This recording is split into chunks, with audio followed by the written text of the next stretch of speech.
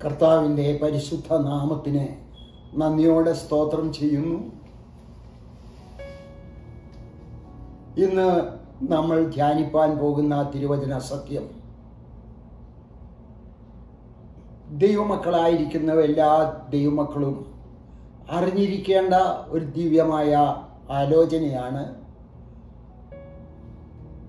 പരിശുദ്ധാത്മാവ് നൽകിയിരിക്കുന്ന ഈ വചനം ആത്മാർത്ഥമായി ശ്രദ്ധിക്കുന്ന ദൈവത്തിൻ്റെ മക്കൾക്ക് അത് അനുഗ്രഹമായിരിക്കും. പ്രാർത്ഥനയോടുകൂടെ ആത്മാർത്ഥമായി ഇതിനകത്ത് സഹകരിക്കാം.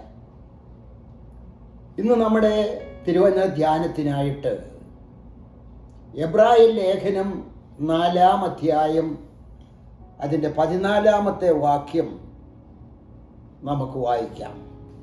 ആകയാൽ ദൈവപുത്രനായ യേശു ആകാശത്തിൽ കൂടി കടന്നുപോയൊരു ശ്രേഷ്ഠ മഹാപുരോഹിതനായി നമുക്കുള്ളത് കൊണ്ട് നാം നമ്മുടെ സ്വീകാര്യം മുറുകെ പിടിച്ചുകൊടുക്കാം.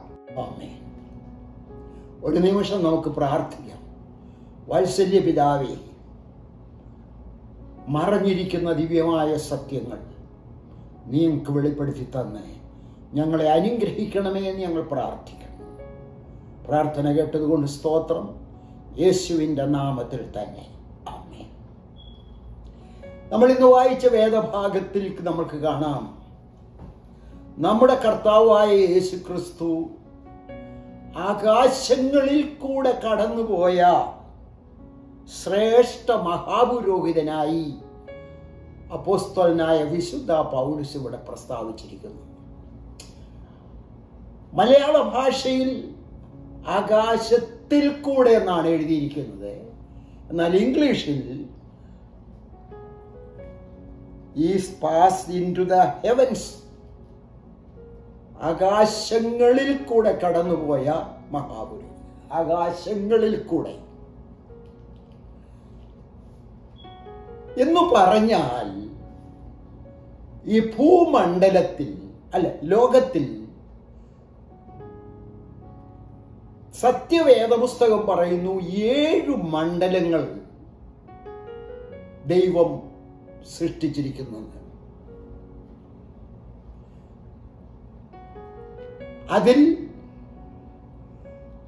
7 മണ്ഡലം, 1 സ്വർഗാദി സ്വർഗം, 2 നക്ഷത്രമണ്ഡലം, 3-ാമത്തേത് മേഘമണ്ഡലം, 4-ാമത്തേത് ഭൂമി, ഭൂമിക്ക് കീഴേ പാരഡൈസ് പർദീസ, പിന്നെ പാതാളം, അധമ പാതാളം. ഇങ്ങനെ 7 മണ്ഡലങ്ങളാണ് ദൈവം നിയമിച്ചിരിക്കുന്നത്, സൃഷ്ടിച്ചിരിക്കുന്നത്, തിരുവചനം തെളിയിച്ചു തന്നിരിക്കുന്നത്. നാം ഭൂമിയിൽ വസിക്കുമ്പോൾ നമുക്ക് മനസ്സിലാക്കേണ്ട അനേക ദിവ്യ സത്യങ്ങളുണ്ട്. നമ്മുടെ കർത്താവായ യേശു ക്രിസ്തു ആകാശമണ്ഡലങ്ങളിൽ കൂടെ കടന്നുപോയ ശ്രേഷ്ഠ മഹാപുരോഹിതൻ എന്നാണ് പറയപ്പെട്ടിരിക്കുന്നത്. ആകാശമണ്ഡലങ്ങളിൽ കൂടെ താൻ ഇവിടെ പാർക്കുന്ന കാലത്ത് ഉപദേശിക്കുമായിരുന്നു. എന്നാൽ താൻ ഒരു പുരോഹിതനായിട്ടോ മറ്റൊരു രീതിയിലല്ല വെളിപ്പെട്ടത്. എന്നാൽ സ്വർഗാരോഹണം ചെയ്യുമ്പോൾ അപ്പോസ്തലൻ പറയുന്നു, തന്നെ മഹാപുരോഹിതനായിട്ടാണ് കടന്നുപോയത്. മഹാപുരോഹിതനായി കടന്നുപോയി എന്ന് പറയുമ്പോൾ നമുക്ക് കാണാം, പഴയ നിയമത്തിലെ മഹാപുരോഹിതന്മാർക്ക് ദൈവം വെച്ചിരുന്നതായ അലങ്കാരത്തിൻ്റെയും മഹത്വത്തിൻ്റെയും വസ്ത്രമുണ്ടായിരുന്നു. ആണ്ടിലൊരിക്കൽ മഹാപുരോഹിതൻ അതിപരിശുദ്ധ സ്ഥലത്തിലേക്ക് പ്രവേശിക്കും. 3 ഭാഗങ്ങളാണ് അവിടെ ഉള്ളത്: പ്രാകാരം, പരിശുദ്ധ സ്ഥലം, അതിപരിശുദ്ധ സ്ഥലം എന്ന് പറയുന്ന 3 സ്ഥലം. പ്രാകാരത്തിൽ ജനങ്ങളെല്ലാം വരുന്നു. പരിശുദ്ധ സ്ഥലത്ത് ശുശ്രൂഷകന്മാരായ ഇടയന്മാർക്ക് പ്രവേശിക്കാം. എന്നാൽ മഹാപുരോഹിതന് മാത്രം പ്രവേശിക്കുവാനുള്ള ഒരു സ്ഥലമാണ് അതിപരിശുദ്ധ സ്ഥലം. അത് വർഷത്തിൽ ആണ്ടിൽ ഒരിക്കൽ ജനത്തിന്റെ പാപത്തിന്റെ പരിഹാരത്തിനായിട്ട് മഹാപുരോഹിതൻ തൻ്റെ ഹല്ലേലൂയ സാധാരണ ധരിക്കുന്ന അങ്കി മാറ്റിയിട്ട് അവൻ മഹത്വത്തിൻ്റെയും അലങ്കാരത്തിൻ്റെയും വസ്ത്രം ധരിച്ച് അതിപരിശുദ്ധ സ്ഥലത്തിലേക്ക് കയറിപ്പോകും. എങ്ങനെയാണ് കയറിപ്പോകുന്നതെന്ന് ചോദിച്ചാൽ, യാഗപീഠത്തിങ്കൽ നിന്ന് സ്വർണപാത്രത്തിനകത്ത് രക്തവുമായിട്ടാണ് അതിപരിശുദ്ധ സ്ഥലത്തേക്ക് കയറുന്നത്. ആ രക്തം ധൂപപീഠത്തിലും, യാഗപീഠത്തിൽ നിന്ന് എടുക്കുന്ന രക്തം ധൂപപീഠത്തിൽ ഒഴിച്ച് അതിപരിശുദ്ധ സ്ഥലത്തിലൊക്കെയും അർപ്പിക്കപ്പെടുന്നു. എന്തിനു വേണ്ടി? ഇസ്രായേൽ ജനത്തിന്റെ പാപം പരിഹരിക്കപ്പെടുന്നതിന് വേണ്ടി. ആണ്ടിലൊരിക്കൽ മഹാപുരോഹിതൻ അതിപരിശുദ്ധ സ്ഥലത്തിലേക്ക് കയറിപ്പോകും. അപ്പോൾ അലങ്കാരത്തിന്റെ വസ്ത്രം ധരിച്ചിരിക്കുന്നു എന്ന് നമുക്ക് കാണാം. പുറപ്പാട് പുസ്തകം 28-ാം അധ്യായത്തിൽ മഹാപുരോഹിതൻ ധരിക്കേണ്ട ആ വസ്ത്രം, ഞാൻ അതിനെ മുഴുവൻ വിശദീകരിക്കുന്നില്ല. എന്നാൽ മഹാപുരോഹിതന്റെ അങ്കി, നില അങ്കി യുടെ അറ്റത്ത് പൊന്മണിയും മാതളപ്പഴവും ഉണ്ടായിരുന്നു. മാതളപ്പഴം 5 തരത്തിലുള്ള നൂലുകൾ കൊണ്ട് പണിയപ്പെട്ട മാതളപ്പഴം. പൊന്ന്, നീലനൂൽ, ധൂപനൂൽ, ചുവപ്പ് നൂൽ, പഞ്ഞിനൂൽ. 5 തരത്തിലുള്ള നൂലുകൾ കൊണ്ട് പണിയപ്പെട്ട മാതളപ്പഴവും പിന്നെ പൊന്നുകൊണ്ടുള്ള പൊന്മണിയും ഉണ്ടായിരുന്നു. എന്തിനാണ് എന്ന് ചോദിച്ചാൽ, മഹാപുരോഹിതൻ അതിപരിശുദ്ധ സ്ഥലത്തിലേക്ക് പ്രവേശിക്കുമ്പോൾ ശബ്ദം കേട്ടുകൊണ്ടിരിക്കണം. താൻ ജീവിക്കുന്നു എന്ന് പുറത്തുള്ളവർ അറിയേണ്ടതിന് ശബ്ദം കേട്ടുകൊണ്ടിരിക്കാനാണ് ഈ മാതളപ്പഴവും പൊന്മണിയും അതാടി വെച്ചിരിക്കുന്നത്. ആ മാതളപ്പഴവും പൊന്മണിയും വെച്ചിരിക്കുന്നത് കൊണ്ട് അതിപരിശുദ്ധ സ്ഥലത്തിലെ തിരശ്ശീലയ്ക്ക് അപ്പുറത്ത് നിൽക്കുന്ന മഹാപുരോഹിതൻ ജീവിക്കുന്നുണ്ട്. ജീവിക്കുന്നില്ലെങ്കിൽ ആർക്കും പുരോഹിതനെ പുറത്തു കൊണ്ടുവരാൻ പറ്റത്തില്ല. അതിനെ തൻ്റെ അരയിൽ നിന്ന് കെട്ട് കയറുണ്ട്, അത് പുറത്തേക്കുണ്ട്, വള്ളിയുണ്ട്, വലിച്ചെടുക്കല്ലാതെ അവിടെ ആർക്കും പ്രവേശിപ്പാൻ കഴിയത്തില്ല. ഈ സത്യം ഞാൻ വിളിച്ചു പറയുന്നത് എന്താണെന്ന് ചോദിച്ചാൽ, നമ്മുടെ വാഴ്ത്തപ്പെട്ട കർത്താവ് കാൽവരി ക്രൂശിന്മേൽ നമുക്ക് വേണ്ടി യാഗമായി തീർന്നിട്ട്, ആമേൻ, 3-ാം നാൾ അവൻ ഉയർത്തെഴുന്നേറ്റു. 40 ദിവസം ഇവിടെ പ്രത്യക്ഷപ്പെട്ടതിന് ശേഷം സ്വർഗത്തിലേക്ക് കയറിപ്പോകുന്ന കാഴ്ച 500-ലധികം ഗലീല പുരുഷന്മാർ നോക്കിക്കൊണ്ടിരുന്നു. ആ മഹാപുരോഹിതൻ മഹത്വത്തോടെയാണ് കയറി പോകുന്നത്. ഭൂമിയിൽ ജീവിച്ചപ്പോൾ മറുരൂപമലയിൽ വെച്ച് താൻ രൂപാന്തരപ്പെട്ടു കണ്ടു ശിഷ്യന്മാർ. എന്നാൽ ആ ശരിയായ മഹത്വത്തോടെ കടന്നുപോയത് അപ്പോസ്തലൻ വിവരിക്കുന്നത് എന്താണെന്ന് ചോദിച്ചാൽ, ഹല്ലേലൂയ, കർത്താവായ യേശു ക്രിസ്തു തന്നെ മഹത്വം പ്രാപിക്കപ്പെട്ടവനായി കടന്നുപോയി. ദൈവത്തിന് സ്തോത്രം, ഹല്ലേലൂയ. ആ നിലയെങ്കിൽ ധരിക്കപ്പെട്ട മഹാപുരോഹിതൻ അതിപരിശുദ്ധ സ്ഥലമാകുന്ന സ്വർഗാദി സ്വർഗത്തിലേക്ക് മേഘമണ്ഡലം വരെ ശിഷ്യന്മാർ കണ്ടു. ഒരു മേഘം തന്നെ മറയ്ക്കുകയും അതിനുശേഷം മേഘത്തിന്മീതെ കയറിപ്പോയി. നക്ഷത്രമണ്ഡലവും കടന്നിട്ട് സ്വർഗാദി സ്വർഗത്തിലേക്ക് താൻ കയറിപ്പോയി. ആ സമയത്ത് തന്നെ പിൻപറ്റിയിരുന്ന ശിഷ്യന്മാർ ഗലീലക്കാരായിരുന്നു. അവരോട് വിളിച്ചു പറയുകയാണ്, 2 ദൂതന്മാർ, ഗലീല പുരുഷന്മാരെ, നിങ്ങൾ ആകാശത്തേക്ക് നോക്കി നിൽക്കുന്നത് എന്ത്? നിങ്ങളെ വിട്ട് സ്വർഗാരോഹണം ചെയ്ത യേശു പോയതുപോലെ മടങ്ങി വരും. ഞാനിത് പ്രസ്താവിക്കുമ്പോൾ കർത്താവായ യേശു ക്രിസ്തു മഹാപുരോഹിതനായിട്ടാണ് അതിപരിശുദ്ധ സ്ഥലത്തേക്ക് കയറിപ്പോയത്.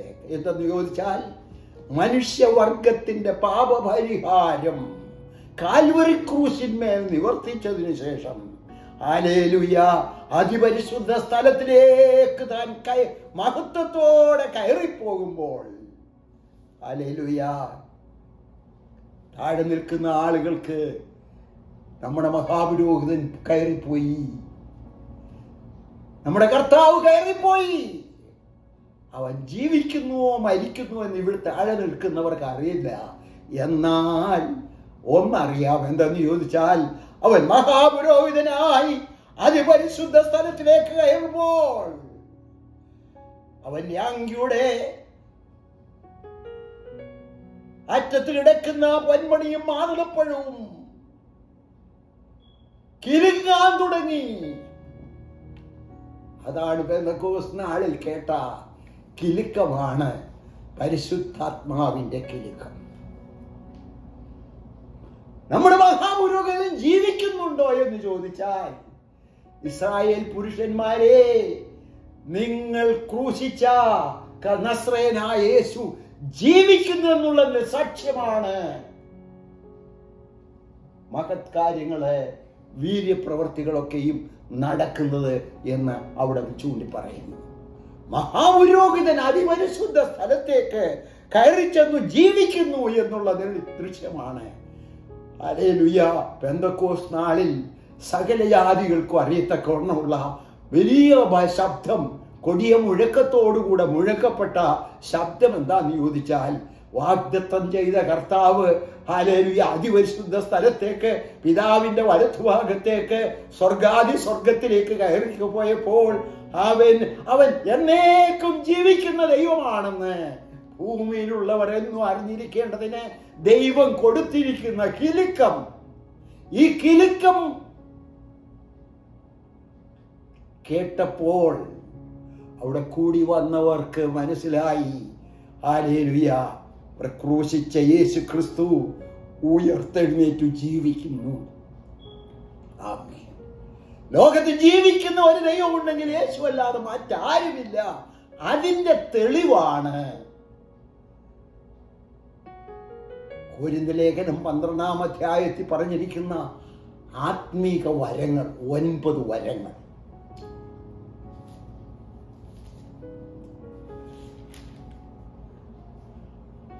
പൊന്മണി എന്ന് പറയപ്പെട്ടിരിക്കുന്ന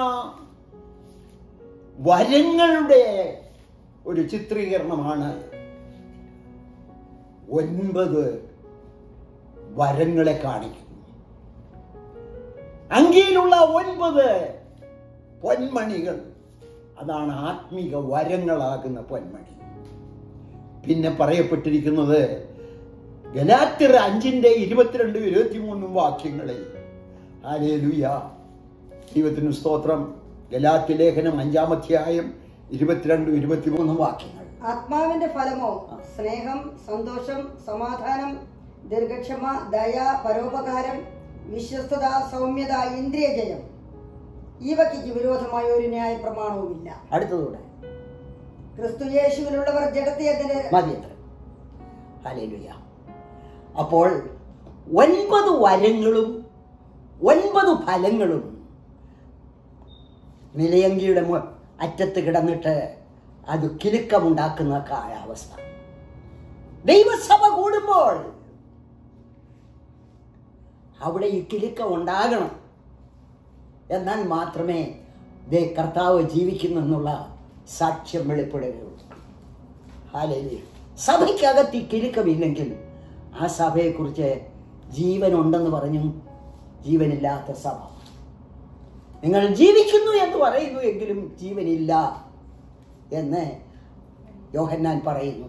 നിങ്ങൾക്ക് ജീവനുണ്ടെന്ന് പറഞ്ഞാലും ജീവിക്കുന്നില്ല. ആത്മാവിന്റെ ഫലങ്ങളും ആത്മാവിന്റെ വരങ്ങളും ദൈവസഭയുടെ മധ്യത്തിൽ കാണപ്പെടണം. ഇത് പെന്തക്കോസ്തോളൻ കണ്ടതിൻ്റെ ഫലമായി അനേക ആയിരങ്ങൾ രക്ഷിക്കപ്പെടുവാൻ ആ ദിവസം തന്നെ 3000 പേരുള്ള ഒരു വലിയ സമൂഹം സ്നാനപ്പെട്ട് സഭയോട് ചേർന്നു. ഹല്ലേലൂയ. അപ്പോസ്തല പ്രവൃത്തി 2-ാം അധ്യായം അതിന് 47-ാം വാക്യത്തിൽ പറയുന്നു, രക്ഷിക്കപ്പെട്ടവരെ കർത്താവ് ദിനം പ്രതി സഭയോടെ ചേർത്തുകൊണ്ടിരുന്നു. മണ്ഡലത്തിലെ ചേർത്തുകൊണ്ടിരുന്നു. സഭ എന്ന് പറയുന്ന മണ്ഡലത്തിൽ. ദൈവത്തിന് സ്തോത്രം.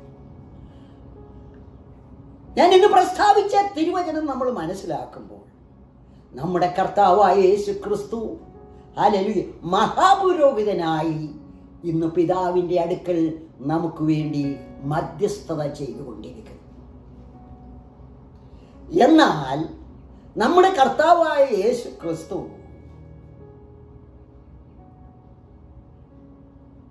പോയതുപോലെ മടങ്ങി വരുമെന്ന് പറഞ്ഞതായ വാഗ്ദത്ത പ്രകാരം മടങ്ങി വരുന്നത് എങ്ങനെയാണെന്ന് അവിടെ പറയുന്നുണ്ട്. എബ്രായ ലേഖനത്തിൽ തന്നെ പറയുന്നു. ദൈവത്തിന് സ്തോത്രം. അവൻ 1 പത്രോസ് 5-ാം അധ്യായത്തിൽ ഇപ്രകാരം പറയുന്നു.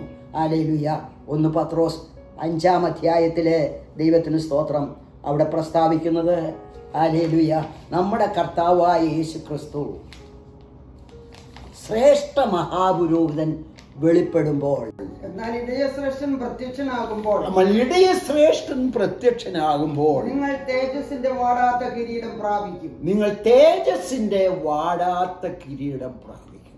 അപ്പോൾ ഹല്ലേലൂയ, ഇവിടെ എബ്രായ ലേഖനത്തിൽ പറഞ്ഞിരിക്കുന്ന വചനം,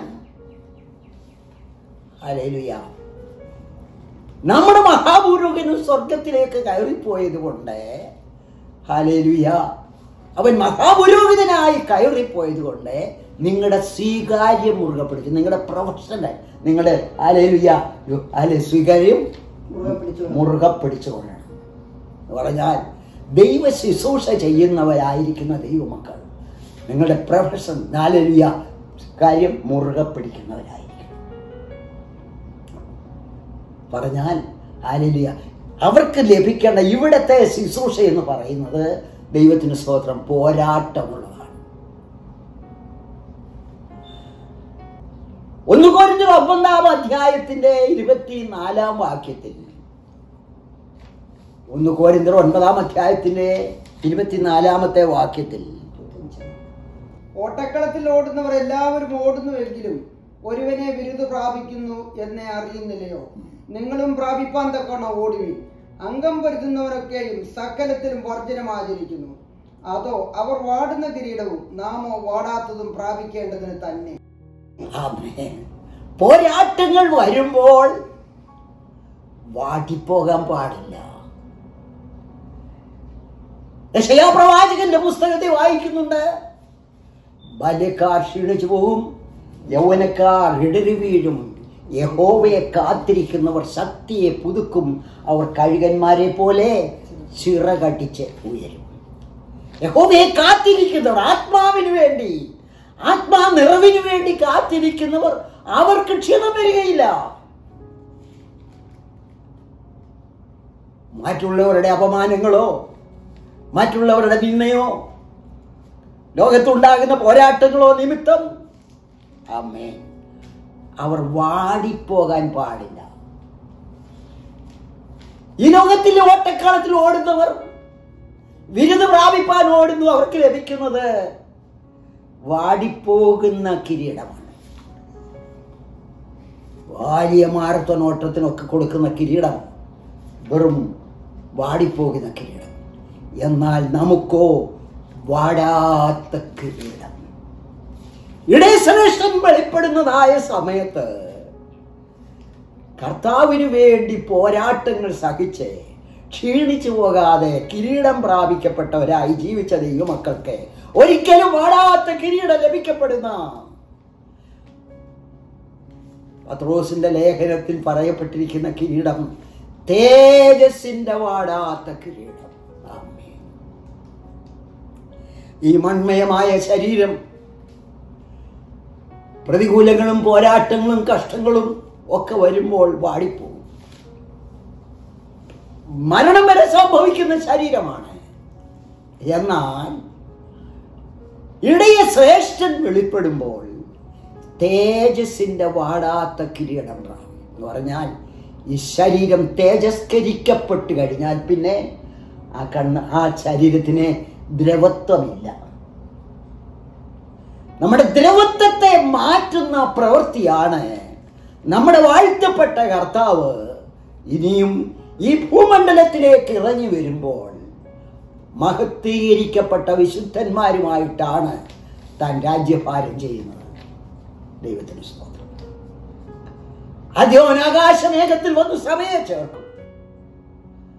അതിനുശേഷം കർത്താവായ യേശു ക്രിസ്തു യാക്കോബിന്റെ കഷ്ടകാലം മഹോപദ്രവകാലത്തിന്റെ ഒടുവിൽ മശിഹായേ ഞങ്ങളെ രക്ഷിക്കണമെന്ന് യഹൂദജാതി ഒന്നായിട്ട് നിലവിളിക്കുന്ന സമയം കർത്താവായ യേശു ക്രിസ്തു ഹല്ലേലൂയ ആകാശമേഘങ്ങളിൽ നിന്ന് ഭൂമണ്ഡലത്തിലേക്ക് ഇറങ്ങി വരും. അപ്പോൾ സക്കറിയ പ്രവചനം 13-ാം അധ്യായത്തിൽ അവിടെ പറയപ്പെട്ടിരിക്കുന്ന വചനം ഹല്ലേലൂയ ഈ മുറിവുകൾ എവിടെ നിന്ന് എന്ന് ചോദിക്കുന്ന ഒരു ചോദ്യമുണ്ട്. സക്കറിയ പ്രവചനം 13-ാം അധ്യായത്തിൽ വായിക്കുന്നു.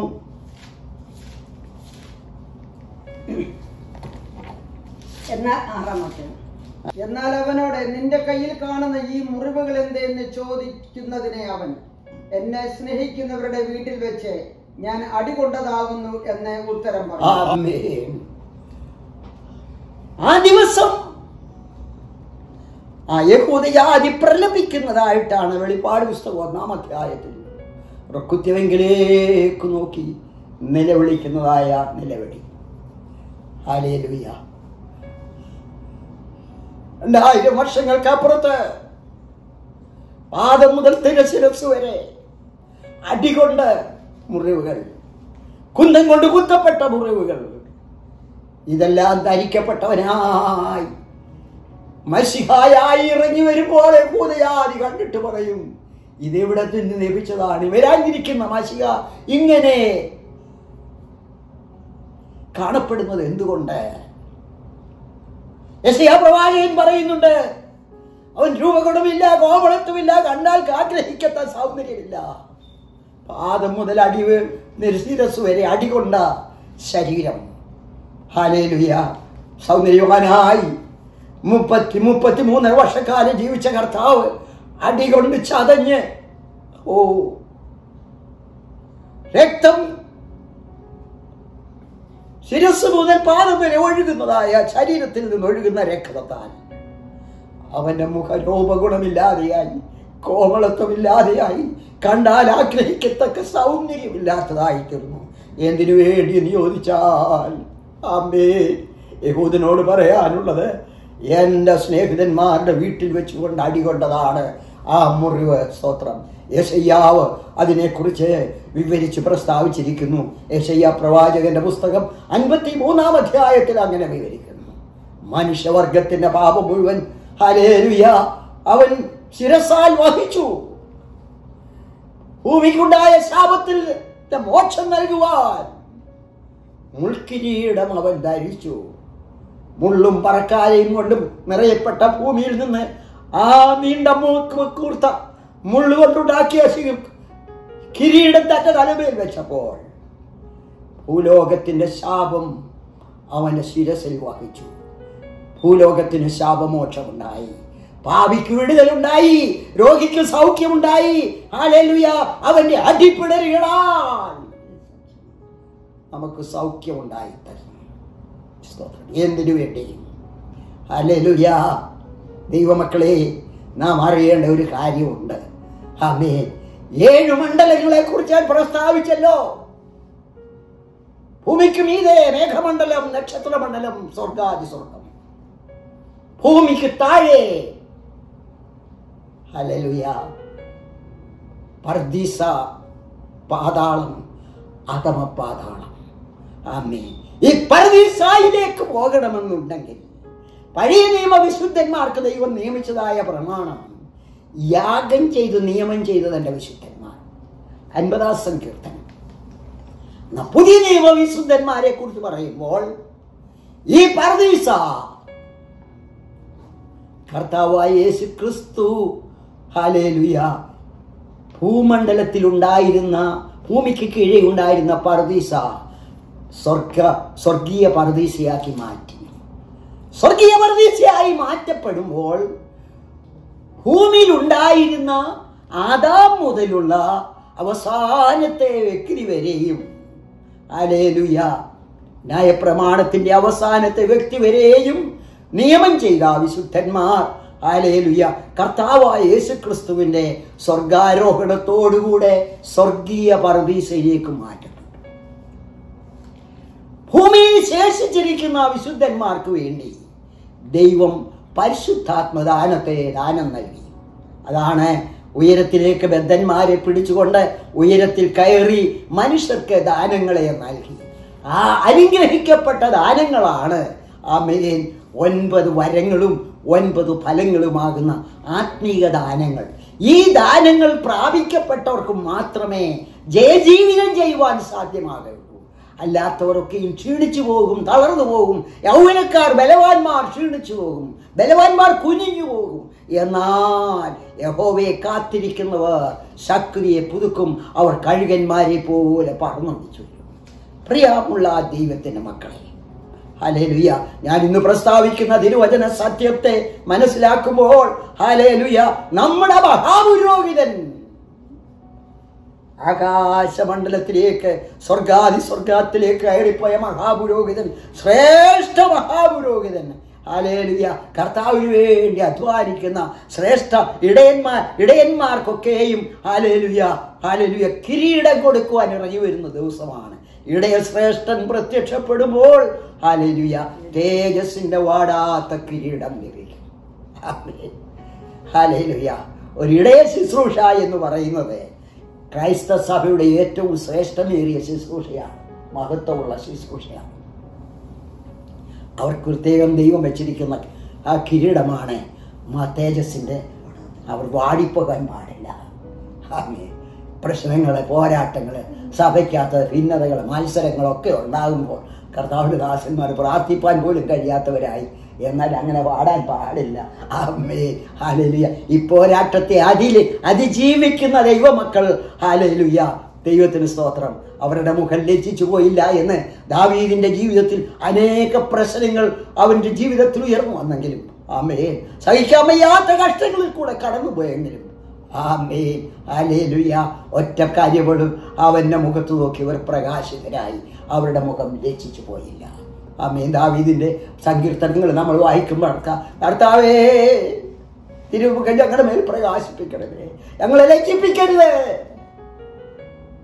ലജ്ജിപ്പിക്കാതെ കൊണ്ട് നിർത്തുന്ന മഹാപുരോഹിതൻ ഇന്നും നമുക്ക് വേണ്ടി ജീവിക്കുന്നു. പിതാവിന്റെ സന്നിധി നമുക്ക് വേണ്ടി മധ്യസ്ഥ ചെയ്യുന്നു. ഹല്ലേലൂയ. അത് മാത്രമല്ല, ദൈവം നമുക്ക് അയച്ചു തന്നിരിക്കുന്ന പരിശുദ്ധാത്മാവ് ഇവിടെ നിന്നുകൊണ്ട് നമുക്ക് വേണ്ടി പക്ഷവാദം ചെയ്യുകയാണ്. നമ്മുടെ ബലഹീനതയ്ക്ക് തുണ നിൽക്കുക മഹാപുരോഹിതനായി പരിശുദ്ധാത്മാവ് നമ്മുടെ ഹൃദയങ്ങളിൽ നിന്ന് പിതാവിനോട് പക്ഷവാദം ചെയ്യുന്നു. പിതാവിന്റെ സന്നിധിയിൽ പുത്രൻ നമുക്ക് വേണ്ടി പക്ഷവാദം ചെയ്യുന്നു. ആയതുകൊണ്ട് ഇവിടെയും അവിടെയും പക്ഷവാദമുണ്ട്. പരിശുദ്ധാത്മാവ് പ്രാപിച്ച ദൈവത്തിന്റെ മക്കൾ. അതുകൊണ്ട് ദൈവത്തിന് സ്തോത്രം. അല്ലെങ്കിൽ ചിലപ്പോൾ നമുക്ക് പ്രാർത്ഥിപ്പാനൊന്നും കഴിയാത്ത പരിസ്ഥിതികൾ, കഷ്ടങ്ങൾ വരുമ്പോൾ ആത്മാവ് ഹല്ലേലൂയ ഞരക്കങ്ങളാൽ, ഉച്ചരിച്ചുകൂടാത്ത ഞരക്കങ്ങളാൽ ആത്മാവ് നമുക്ക് വേണ്ടി പക്ഷവാദം ചെയ്യും. അങ്ങനെ ഒരു കാര്യസ്ഥനെയാണ് ദൈവം നമ്മളോടുകൂടെ ഇരിക്കേണ്ടതിന് ദൈവം എന്നേക്കുമായി നൽകി തന്നിരിക്കും. എന്തിനാണ് ഞാനിത് പ്രസ്താവിച്ചെന്ന് ചോദിച്ചാൽ, ഈ 7 മണ്ഡലങ്ങൾ വളരെയേറെ മനസ്സിലാക്കേണ്ടതിൽ, ഹല്ലേലൂയ, എന്നാൽ ദൈവത്തിന് സ്തോത്രം, ഹല്ലേലൂയ, പരദീസയിലേക്ക് പോകുന്നവർ യാഗം ചെയ്തു നിയമം ചെയ്യുന്നുണ്ട്. അല്ലാത്ത ദുഷ്ടന്മാരും പാപികളും പാതാളത്തിൽ യാതന സ്ഥലത്തേക്ക് പോകും. യാതന സ്ഥലത്തേക്ക് പോയി കഴിഞ്ഞാൽ അവിടെ പിന്നെ ആരുടെയും മധ്യസ്ഥതയില്ല.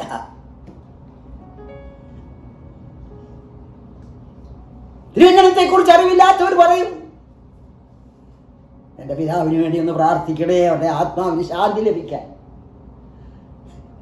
ശാന്തി ലഭിക്കേണ്ട സമയം ഇവിടെ വെച്ച് തന്നെ ചെയ്യണം. അതിനുവേണ്ടി നമ്മൾ എന്തു ചെയ്താലും എന്ത് കർമ്മങ്ങൾ ചെയ്താലും മരിച്ചു പോയ ഒരു വ്യക്തിയുടെ ആത്മാവിന് ശാന്തി അവൻ ജീവിച്ചിരിക്കുമ്പോൾ കാൽവരി ക്രൂശിലേക്ക് നോക്കി രക്ഷപ്പെടുന്നില്ല എങ്കിൽ അവന് ശാന്തി ലഭിക്കുന്നില്ല. യേശുക്രിസ്തുവിലേക്ക് നോക്കി രക്ഷപ്പെടുവാൻ മരുഭൂമിയിൽ പിച്ചള സർപ്പത്തെ ഉയർത്തിയതുപോലെ മനുഷ്യപുത്രത്തെ ഉയർത്തിയായിരിക്കുകയാണ്. രണ്ട് കള്ളന്മാരുടെ മധ്യത്തിൽ ക്രൂശിക്കപ്പെട്ടവനായ യേശുക്രിസ്തുവിനെ നമുക്ക് വേണ്ടി ഉയർത്തിയിരിക്കുന്നു. അവനിലേക്ക് നോക്കി പാപങ്ങളെ ഏറ്റുപറഞ്ഞ് ദൈവമക്കളായി തീർന്നിരിക്കുന്നവർക്ക് ഹല്ലേലൂയ ആശ്വാസം ലഭിക്കും. ആമേൻ. അവൻ ഇപ്രകാരമാണ് വിളിച്ചു പറയുന്നത്, അധ്വാനിക്കുന്നവനും ഭാരം ചുമക്കുന്നവരുമായുള്ളവരെ നിങ്ങൾ എല്ലാവരും എൻ്റെ ഇടയിലേക്ക് വരുവേൻ. ആമേൻ. ഞാൻ നിങ്ങളെ ആശ്വസിപ്പിക്കും.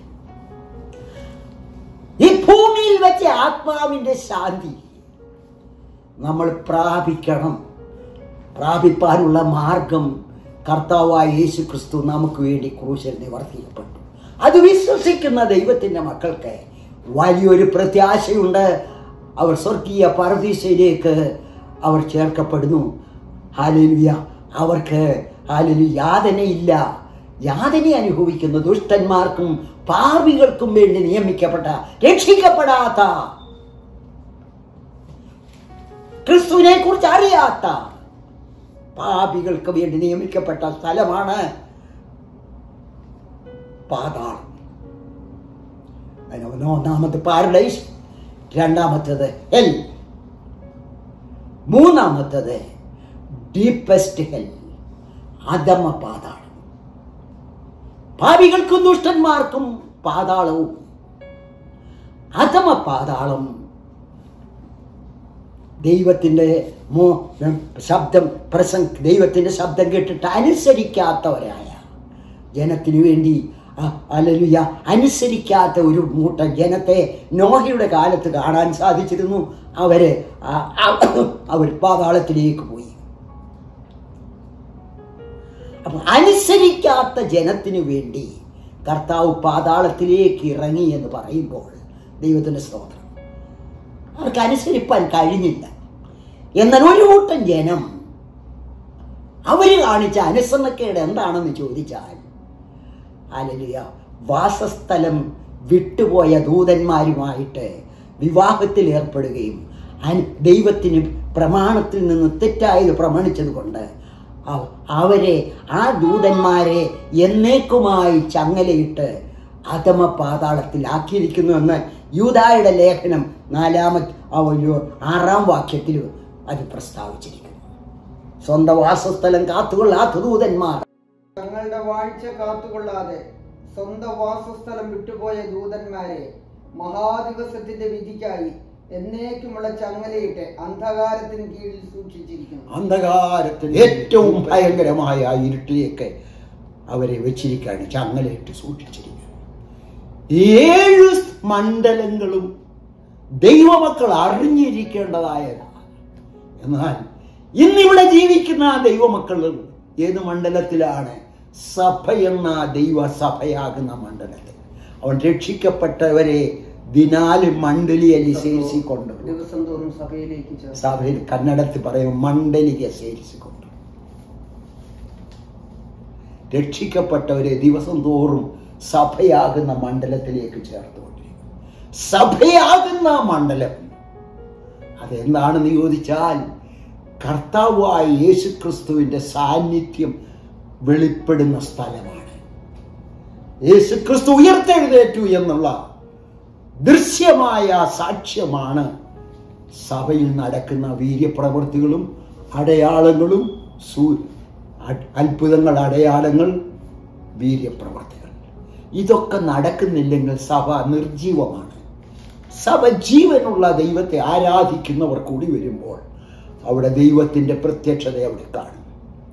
അവിടെ നടക്കുന്നത് എന്താണെന്ന് ചോദിച്ചാൽ മനുഷ്യനെ പാപബോധത്തിലേക്കും സത്യത്തിന്റെ പരിജ്ഞാനത്തിലേക്ക് നടത്തി നിത്യമായ പ്രത്യാശ ഉള്ളവരായി തീരുന്നു. ഈ പാതാളത്തിനോ മരണത്തിനോ നമ്മുടെ മേൽ യാതൊരു അവകാശമില്ല. പൗലുസിനെ പോലെ പറയുവാനുള്ളത്, ഹേ മരണമേ നിന്റെ ജയമെവിടെ, പാതാളമേ നിന്റെ വിഷമുള്ള എവിടെ? ആമേൻ, ഹല്ലേലൂയ. വെളിപ്പാട് പുസ്തകത്തിൽ പറയപ്പെട്ടു, ജയിക്കുന്നവർക്ക് ലഭിക്കുന്ന അനുഗ്രഹങ്ങൾ ഓരോന്നും ഹല്ലേലൂയ വെളിപ്പാട് പുസ്തകത്തിൽ യോഹന്നാൻ രേഖപ്പെടുത്തിയിരിക്കുന്നു. ഈ ക്രൈസ്ത ഇന്ന് നമ്മൾ ജീവിക്കുന്ന ലോകത്തിൽ നാം ജയജീവിതം ചെയ്യുവാൻ നിയമിക്കപ്പെട്ടിരിക്കുന്നു. അതിന് സഹായകരമായി നമ്മുടെ വാഴ്ത്തപ്പെട്ട കർത്താവ് പരിശുദ്ധാത്മാവിനെ നമുക്ക് നൽകി നമ്മൾ ജീവനുള്ളവരായി ആരാധിച്ച് ദൈവത്തെ മഹത്വപ്പെടുത്തുവാൻ ദൈവം നിയമിക്കപ്പെട്ട ദിവസങ്ങളാണ് ഈ ആയുഷ്കാലത്തിൽ ദൈവം നമുക്ക് ഈ മണ്ഡലത്തിൽ ചെയ്യുവാൻ, ഈ സഭയിൽ നമുക്ക് ചെയ്യാൻ. സഭ എന്ന് പറയുന്നത് അതിനെ ഇല്ലാതാക്കുവാൻ ഒരു ശക്തിക്കും കഴിയത്തില്ല. അത് കർത്താവാണ് സ്ഥാപിച്ചത്, അതാണ് കർത്താവാണ് അതിനെ നിലനിർത്തുന്നത്. കർത്താവാണ് പറഞ്ഞിരിക്കുന്നത്, ഞാൻ എൻ്റെ സഭയെ പണിയും, പാതാള ഗോപുരങ്ങൾ അതിനെ ജയിക്കുകയില്ല. പാതാളത്തിന്റെ ശക്തികൾക്കൊന്നും ഹല്ലേലൂയ സഭയെ ജയിപ്പാൻ കഴിയത്തില്ല. പരിശുദ്ധാത്മാ ശക്തി പ്രാപിക്കപ്പെട്ട ദൈവത്തിന്റെ മക്കൾക്ക് ഹല്ലേലൂയ ഏത് ശത്രുവിന്റെ പോരാട്ടങ്ങൾ, ഏത് കഷ്ടങ്ങൾ, ഏത് പ്രതിബന്ധങ്ങൾ കൂടി വന്നാലും ഹല്ലേലൂയ, ഹേ മരണമേ, ഒരു ഹാസ്യ ശബ്ദത്തോടെയാണ്, ഹേ മരണമേ നിന്റെ ജയം എവിടെ?